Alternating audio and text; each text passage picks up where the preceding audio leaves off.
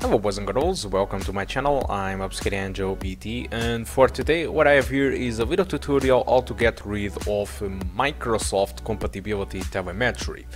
So I just started the PC, it's 10 AM, so I started the PC to do some stuff with it, and as you can see it's still fulfilling the cache of the Superfetch. I'm using an HDD and Western Digital of 500 gigabytes, and suddenly this process is here consuming the entire hard disk drive. So this process don't only kick in when you start up the PC, but either too when you, for example, install new software or a new video game in your computer. Whatever you change in your computer, uninstalling or installing, this process over here kicks in using a lot of hard disk drive, sometimes internet, sometimes CPU. So this process is well known, a legit process from Microsoft that are used to collect data for them. So it's the famous process that, let's say, steals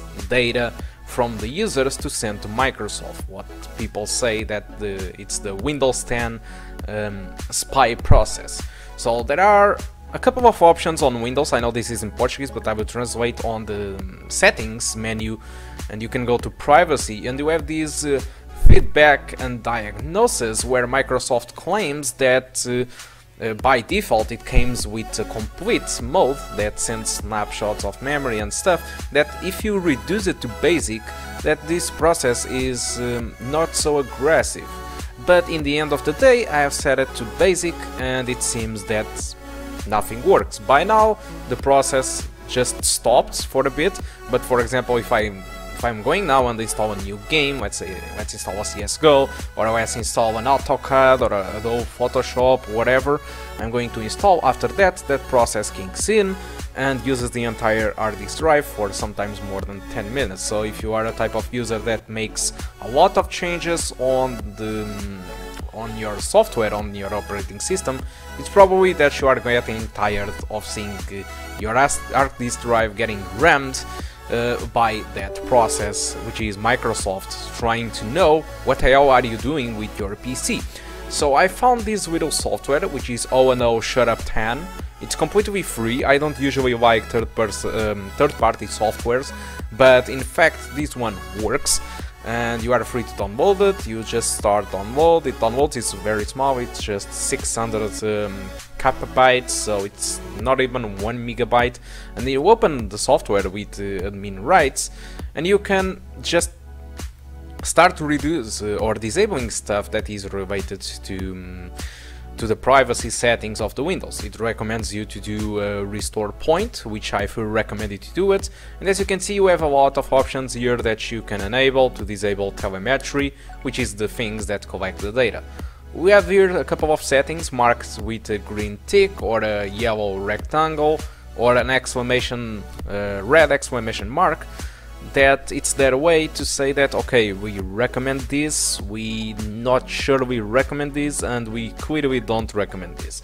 So one of the things that I recommend is to disable telemetry. Like you saw those first options, you can disable it.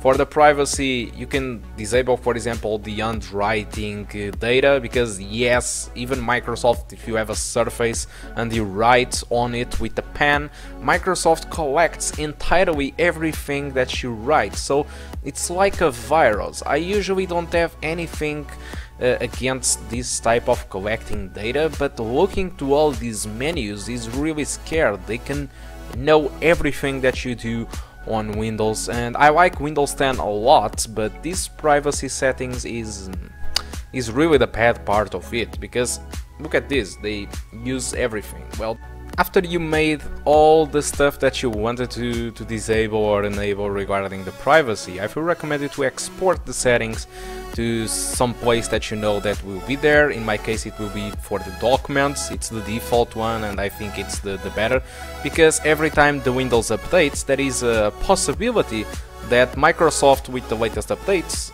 might revert all those changes. So then it's easy, just need to go to File, Import, and go and get the file that you exported, and you have all the settings again like you had.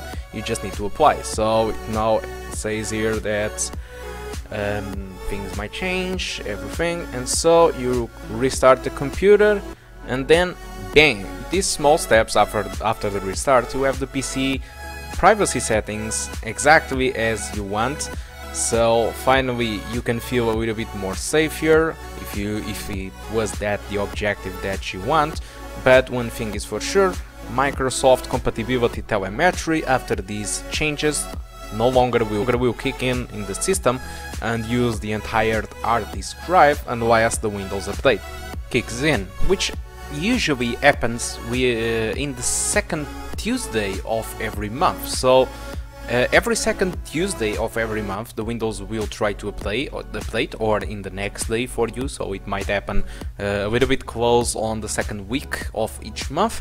And after you update, I fully suggest you to get back to O&O Setup and confirm if changes were made. So if Microsoft reverted anything, again, you just need to import the file, and apply it again. So it's a little bit sad that Microsoft don't make these options available on their own settings, but of course it's their intention to collect all the data that they can, whatever the reasons they have it, if it is to provide a better operating system in the future, or if it is like the tinfoil hat guys that is for spying us and selling information on the black market. Whatever the reasons you have to disable the privacy, performance, being fear of being spies or whatever, this software really solves the problem, at least for me, so I do hope that it solves for you either. So if you have any doubt about the software, just leave a comment on the section below.